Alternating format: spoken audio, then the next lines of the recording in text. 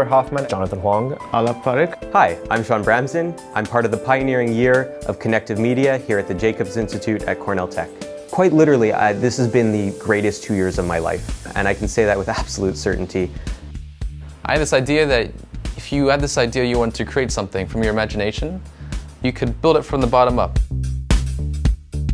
One of the biggest difference for Technion and Jacobs Institute is that it is so diverse. We have people from all over the world. Both female and male have the same equal opportunity, and we have a conversation for female entrepreneurs, and I feel really inspired, and it is really helpful. So I studied at a University of Rochester, studying applied mathematics, and from there I went out to work in the space industry out in California. I did a double major in mechanical engineering and computer science. I found that while the engineering was incredibly interesting, I couldn't find the inspiration that I needed. And I wanted to be able to help people creatively. What inspires me? And it's really how people interact and how people interact with technology and how they interact with each other. And as I got through most of that, I was like, hey, well, you know, I can create things now, but I can't really give the life I want to them. And so that's when I reached out to the Jacobs Institute because I'd seen this amazing new program called Connective Media. The mission of Connective Media was just to do that. It was to be able to give us the tools and to bring them together so that you could affect the change you wanted to see. There's this huge revolution about virtual reality, and people keep complaining that they don't have hands in virtual reality.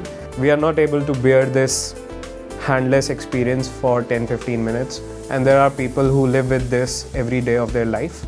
Even after technology has made so much advancement, some people have been left behind. We know technology, can we do better? So Palette is is the biggest project that I've been working on. The idea is to bring independence to people with quadriplegia by allowing them to use their tongue to control their surroundings.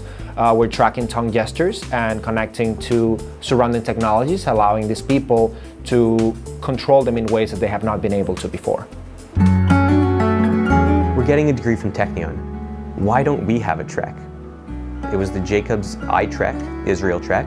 It was just an incredible 2-week experience. It's just, for me personally, it's great to be in Israel because, I don't know, people have this kind of image about Israel, and then when you're here, things aren't actually much different. People are like, it's just like being in any other place where people are striving to do better, work hard. I wanted it to be a staple of my education. My father, when we visited Israel, made it a point to come to Haifa to visit Technion and to see all of the incredible things that happen there. It's just great to be in a new place where people are doing similar things. It's like a connection that you have, like we're getting a degree from here as well. It's been a hell of a lot of stress, a hell of a lot of pressure, but so much fun and worth every single moment. When I come here, I feel like I can do anything.